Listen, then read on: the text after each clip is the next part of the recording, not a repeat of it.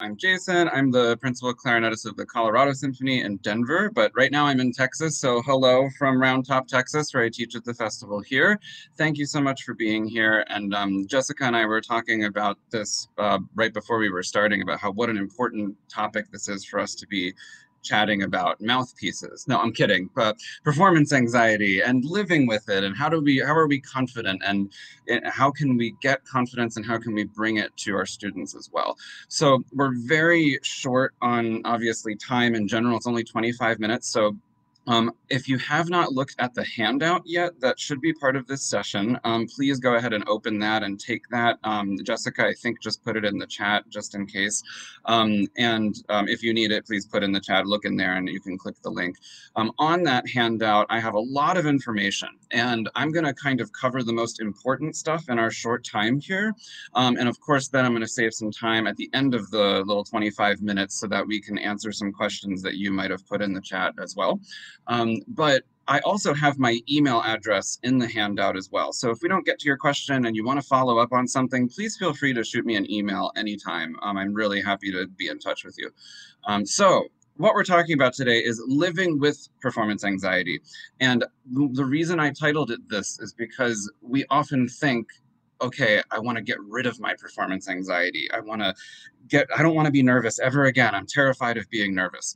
And one of the most important things we need to realize is that I think the healthiest goal is to learn how to improve our ability to perform with our nerves. You know, I think it's an unreasonable goal to try to get rid of it. And it can make us feel worse, actually, if we think that it's a bad thing and we're fighting it all the time. So a lot of what I'm going to talk about today and a lot of what I cover in the handout here is ways that we can have our performance anxiety, get nervous, and we can still perform well with it. So on the first page here, kind of in the second section, I wanted to cover the most important aspect for me, which is the idea of different performance mindsets. And what you'll realize is that performance anxiety affects us in so many different ways. We can get paralyzed physically, we can get paralyzed mentally. There's so many different things that can happen to your playing when you're feeling incredibly stressed, when you're feeling nervous. And what I think the most important single concept, if I can really throw this out there, is understanding that what we do with our conscious focus, our mindset, is the real key to be working on overcoming this. So what I say in the handout is that we need to work on practicing the performance mindset. So most of us are extremely good at getting in the practice room and beating ourselves up and working on tons of notes and fixing all the issues and being really critical of ourselves and solving problems. And what we don't do enough is actually practice letting go and trusting. And many of you have probably heard of the book, The Inner Game of Tennis, and it's one of my favorite books. It's really short. It's really worth reading if you haven't read it before. And one of its basic concept is that this tennis coach realized that during tennis games, he was trying to tell his students to improve during the tennis game. And he was saying, okay, hey, watch your swing, watch what you're doing with your wrist when you're doing your swing and the ball's coming at you. And he noticed that all of his students got worse when he was telling them to change things about this swing, to change things about their technique, to be critical of themselves. And when he said, just keep your eye on the ball coming at you, it helped them focus essentially on something that was letting them trust themselves, letting them trust to do the things they knew how to do. So with music, what we really want to get better at is we are critical of ourselves in the practice room, we fix our issues, and then we have to practice trusting that we can actually do those things. So what I kind of also lay out here as an example of, okay, now how do we do this? Let's say one of your issues with performance anxiety is that you just get so nervous, and as part of that nerves, you're really just scared and you're critical of yourself and you get just mentally frozen as you play. And one of the first things you can do is you work up your piece a little bit. You're starting to learn your piece, and then by yourself in the practice room with absolutely nobody watching, you close your eyes and you say, okay, I'm on stage. I'm going to perform now. And I'm going to run through this phrase or this section or just a little bit of the piece. And you push yourself to do that run through letting go of self-critique. And you might not be able to do that at first. It might take some time before you can do that, even just by yourself with nobody listening to you. But the idea behind gradually increasing, what you'll see on the handout is I say that we're working to gradually increase our successful and good experiences with getting into the performance mindset. So the first step is to do it by yourself. I used to set up my stuffed animals in a corner on the bed and I'd perform for my stuffed animals. And that was the way I started to practice getting in that mindset. So let's say you do that a few times in a row. And let's say okay, by the time a couple weeks have gone on and now that I've practiced 10 or 15 times of getting in that mindset, it's getting better. Then you can try the next step, which I put on here, which is put a recording device on and record yourself. That's usually enough to get the anxiety even higher. Do that a few times. The next step, a run through for a good friend, someone you really trust. And for many of us, myself included, this is when someone else is in the room. This is when I get the most nervous, when I really feel it happen. And so it's very likely that at one of the steps in this process, you see I put run through for a good friend, run through for someone you don't know at all, and a mock performance for a group. You see I have kind of layers of how do you stress yourself out gradually more and more. As you progress through those steps, you might reach a point where it doesn't go well. And you have a friend come in the room and you play and it feels terrible. And you're like, I was so nervous and I felt awful. That's completely okay. That is you working on this and getting better, practicing that performance mindset. So what you do at that point, you take a break and you do it again. That's okay. Maybe the next part you only feel about 5% better, and that's also okay. Accept that, that's great. So you have to realize that what we're doing here, again, is that you want, let's say you do 5 run-throughs for good friends, you're not evaluating how well you played or how good your read was or how good your sound was or any of those things. You are evaluating how good you felt, how you could feel, how close you were to staying in that, going for the music and just letting go of that critique and trusting your preparation. So I wanted to make that very clear, is that the success of gradually doing this and getting better and better at getting into the performance mindset is a gradual process, and it's something in which you have to accept and be okay with the fact that it's never going to be 100%. It's always going to just be gradually a little bit better and better and better. The goal of all of this is that you can go on stage at a performance and you can say, hey, I've had 5 or 6 performances of this piece already where I've played for my friend or I played for this person or I played for a group and I was nervous and I played well with my nerves. You know, it wasn't perfect, but I played well. That's, to me, if you can get to that point where you are having enough performance mindset experiences that you can draw on them when you go on stage to perform, that's when you will start to really see progress with getting in the performance mindset and with allowing yourself to trust that. So what you'll see is I'm going to skip quite a bit of this because of time, but I have next on here an example of a possible way to kind of pace yourself before a stressful performance or audition, which you'll see kind of goes from mostly practice mindset to, as I get closer to the performance or audition, I'm mostly in the performance mindset 90% of the time, even in the practice room.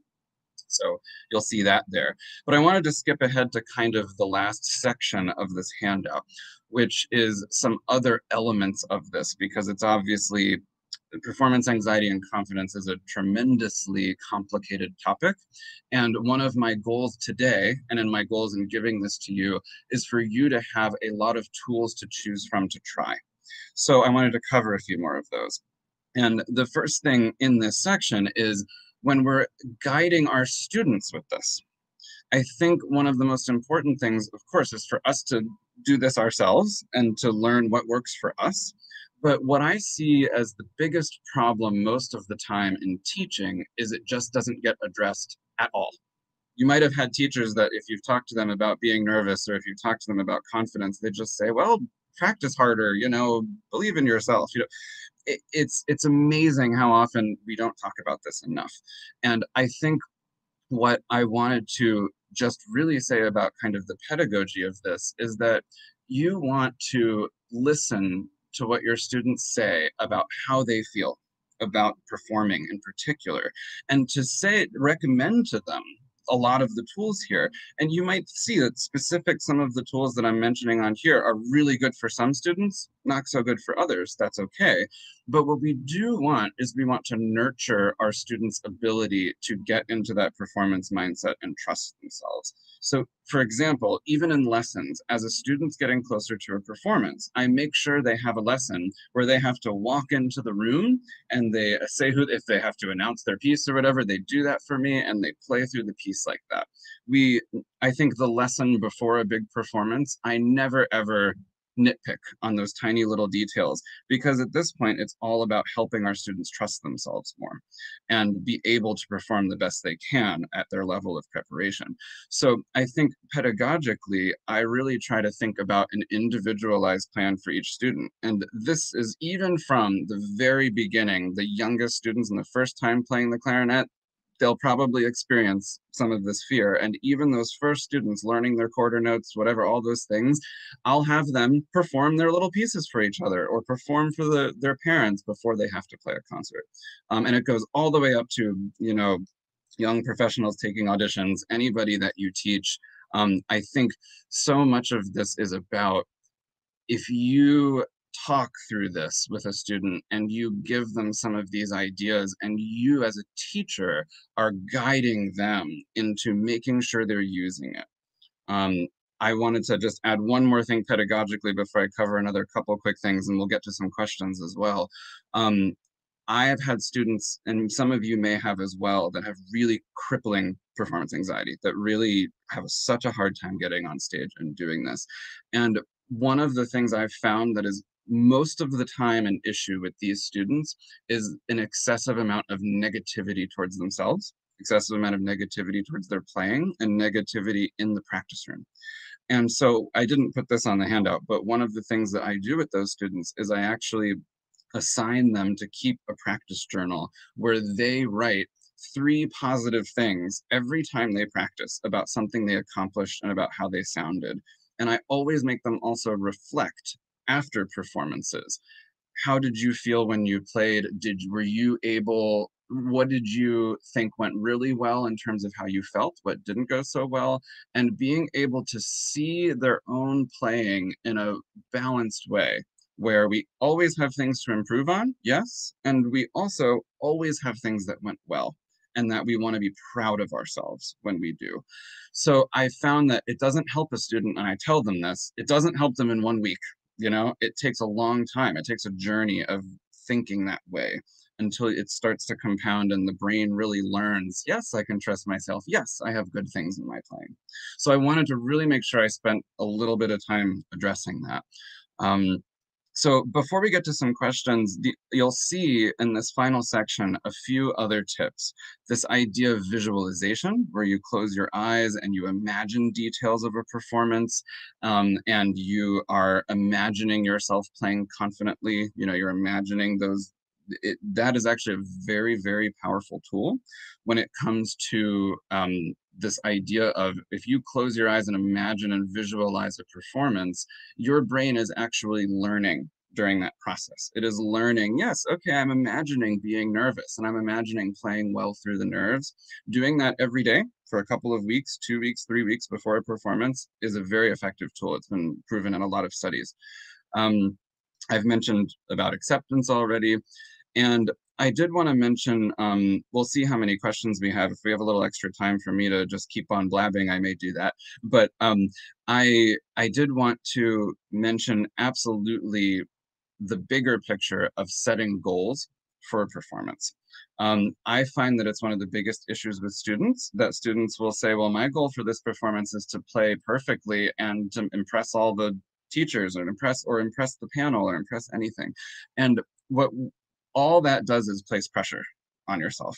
So a lot of what I do is I tell students to make the goal as, I'm going to play my best, and I'm going to show off my strengths, and I'm going to do the best when I mean best, I mean the best I can under the circumstances. And I'm going to set that goal to forgive myself for the imperfections And my goal is to focus on the music. And the more we focus on what does the committee think of me, or what do I do to win this competition, or any of that stuff, I think the more we kind of really hold ourselves back in general. Um, and as part of that, you'll see on the handout something where I put shoot for 90% in a performance. And this is something I got from Noah Kageyama, who, if you haven't heard of him, at the very end of the handout, there's a link to a blog called The Bulletproof Musician. And I've had the honor of working with Noah, Dr. Kageyama, many times, and he's wonderful and has a lot of these ideas really come from him. And when I was in a session with him once, he said, I think you're shooting for 110% and you really need to be shooting for 90%. And I really disagreed with him because I thought, no, we have to go for our best. You know, we need to just go for it. And I realized what he meant was that when we allow ourselves forgiveness, that when we're on stage, you can't play your best. When there's a little bit of pressure, it's always going to be not quite as good as when you're by yourself in a practice room. And if you accept that and you say, sure, I know I'm going to make more mistakes than I did when I ran through it yesterday by myself, that kindness to yourself and that forgiveness of that acceptance, I should say, of that reality frees us. It frees us a lot more. If we're shooting for 110% and you miss a note, you're subconsciously telling yourself you're a failure for missing that note. So I bring that up as a really healthy goal for us to set. It doesn't mean that you don't try as hard as you can, or that you don't practice as hard as you can, or any of those things, but it means that you're giving that kindness and acceptance to yourself while you set those goals. So I wanted to make sure we had a little bit of extra time. I don't think yet, I see lots of hellos from Ohio and Germany and all these lovely people. And I'm wondering if there's any questions, please go ahead and put them in the chat here. If not, I'm going to kind of chat a little bit about something extra. So please go ahead and put them in if you'd like. There's something else that I do want to address, which is the physicality of playing our instruments. And actually, it goes along with the question we have here about diet. Who we are as people and who we are physically and mentally affects this always. So if you have crippling anxiety all day long in your life, that's something to address and take seriously and seek help and seek encouragement. If you are a very tense person and you don't breathe relaxedly when you play, that's going to affect this. So as you ponder yourself, what's your journey with this? A lot of times you really need to take a step back and say, who am I? How is my daily life? Do I take care of myself? Do I eat well? You know, do I sleep well?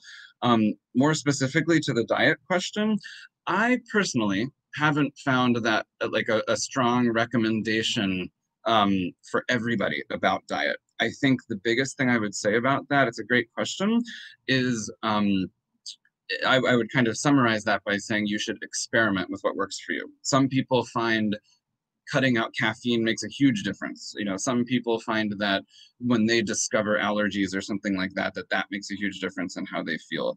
I think the only other thing I would add personally, besides experimenting with diet, is to think about the timing of when you eat compared to when you play.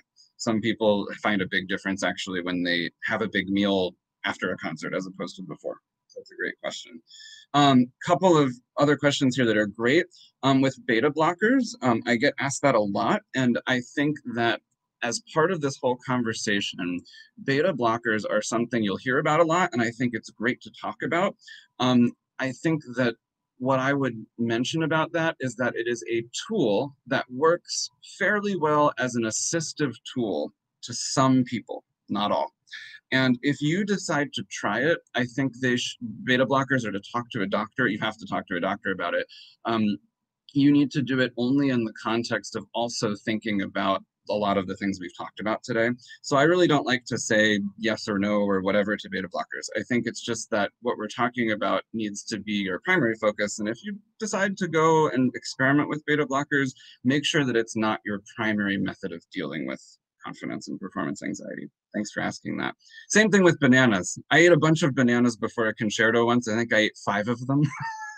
And like just as a dinner. And I'm pretty sure that it made me feel more sick because I had too many bananas. And I was like, I can't believe I've never eaten this many bananas in my life. So all things in moderation. I think there is something about that though, in terms of the potassium, in terms of the calming effect. And if, hey, even if it's only placebo, that's great too. Um, Someone asked about the diaphragmatic breathing. Thank you for asking that. And I really want to bring this up because I think I'm going to show you a little bit of then a long story about breathing. I can't cover that in more than less than an hour, but I'm going to say a very simple thing about diaphragmatic breathing. The diaphragm is a muscle that's kind of right about here. It's not something that we can, they say it's an involuntary muscle, but it is. But it's something that we can control with the way that we breathe.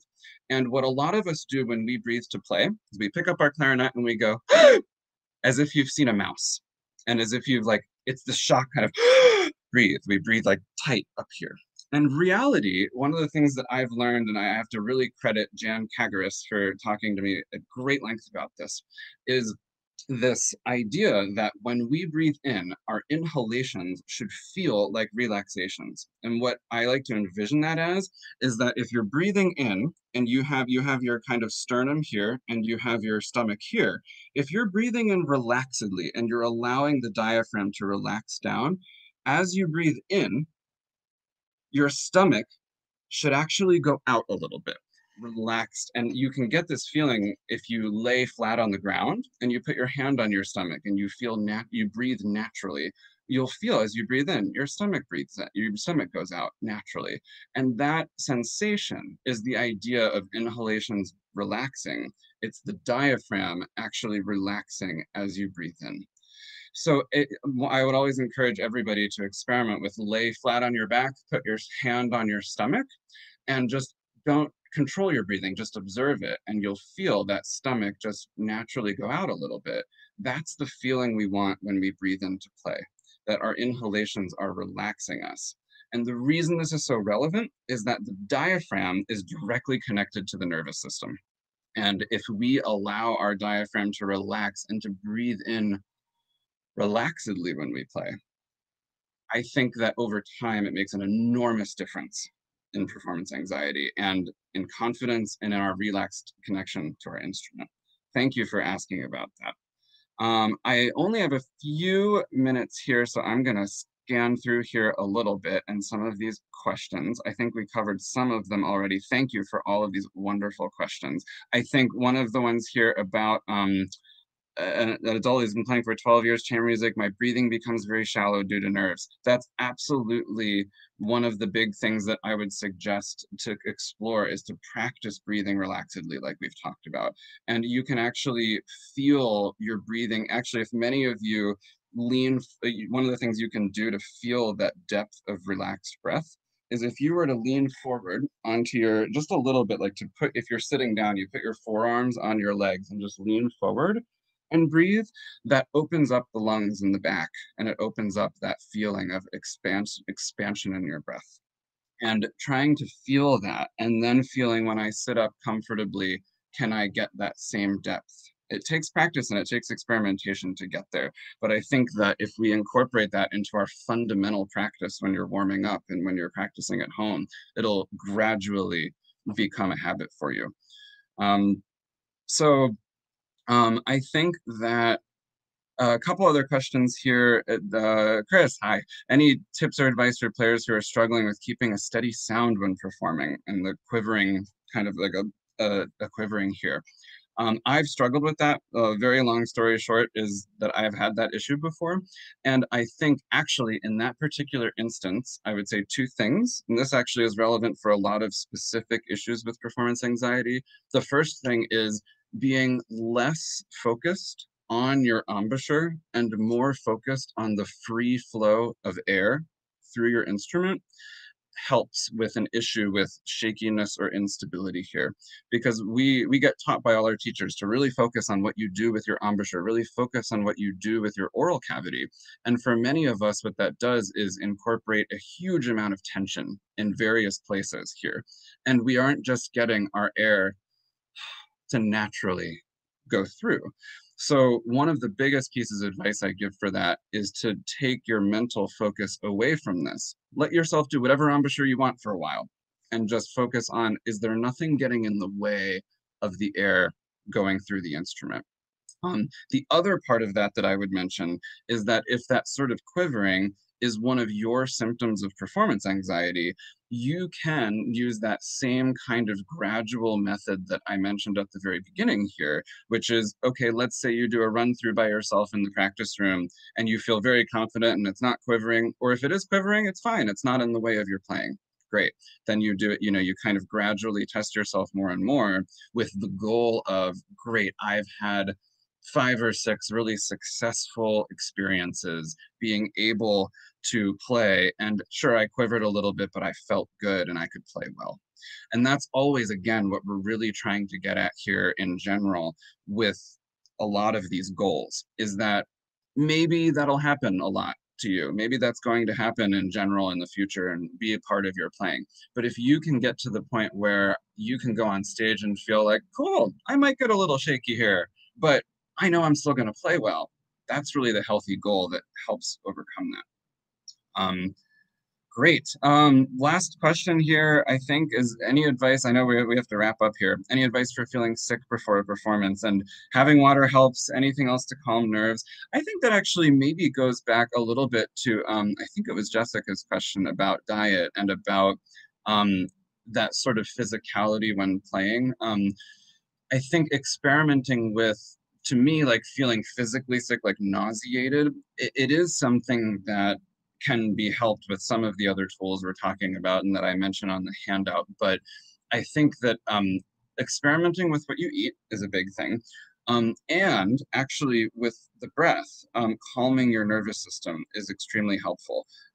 If what I find, if I feel nauseated or if I feel sick, I'll lay flat on my back for a little while and I'll let myself return to my natural breathing state and relaxing and feeling that physicality in my body relax. And something else I'd throw out there is that it's actually, this is going to sound strange, but it's great to make yourself perform when you feel sick. And if you don't feel well, it's great to make ourselves still perform and play for other people and, actually make ourselves be stressed out and perform stressed and be able to reflect afterward and say, hey, I felt sick when I was playing and I still played okay. And what that helps you do is if you start to feel sick, you won't be quite as worried about it as normal as you might have been in the past. So I think, I'm really, really glad. There's some wonderful questions here. There's some really thoughtful things. I would love, thanks for your comments here. I know where it feels like this for me. I usually spend a lovely hour talking and answering all sorts of questions and, having a great chat with a lot of people about this. So I would love if any of you don't feel like we really kind of got to your questions or to something that you really want to ask, please feel free to shoot me an email. I'd love to be in touch with you, see if there's anything I can do.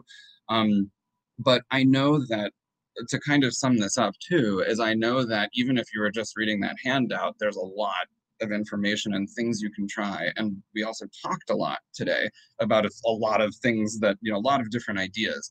And what I would really encourage everybody to do, both for yourselves and both as teachers, is to take something today that really resonated with you as, I really want to do that, and really commit to it and really try it. And then after a month or two, or after you have a performance, revisit it and say, did that really help me? Did it, was that, wow, like I felt good doing that. I want to keep that up. And maybe there'll be a different idea that you're going to try. Maybe you're going to try visualization for 2 weeks. Maybe you'll have a schedule of mock performances. There's all sorts of things that you can do. But what I believe is so important is that no person has all the answers for you, for your journey with working through confidence, nerves, performance anxiety. And I fully admit I don't for everybody, for anybody. But I would really think that the most important thing is that we say to ourselves, yes, we can commit to this, and we know that this is something that we can improve on. I know that this is something that I can make part of my practice. I can make part of my teaching. And over time, you will see progress and you will see improvement, and that journey is worth it, very much worth it.